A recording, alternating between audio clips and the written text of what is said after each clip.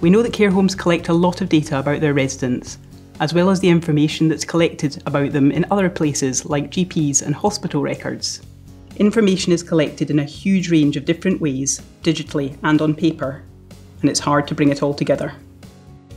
What if this wealth of information could be brought together and provide an integrated, holistic picture of a resident's health status and changing care needs? This is an exact challenge that will help drive opportunity, transformation, and really is a moonshot to actually improve the care and hope we deliver to our residents.